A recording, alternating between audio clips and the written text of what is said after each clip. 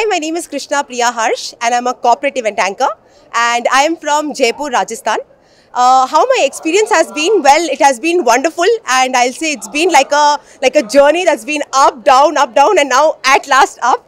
The reason being that when I got myself nominated, there was a lot of nervousness whether I'll be selected, not, will they like my work, am I good enough right now?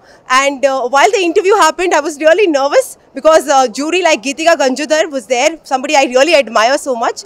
But after that, when I got the result out and they took my name, it has been such a happy emotion.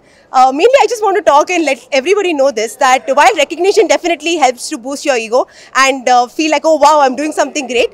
For me, honestly, getting this recognition is more about, feeling so grateful and feeling so much of gratitude that there is somebody in this world who recognizes the work I'm doing and says that, hey, go girl, I'm a cheerleader for you. So thanks to TCEI, thanks to Manipali, thanks to everybody who's hosted us so wonderfully.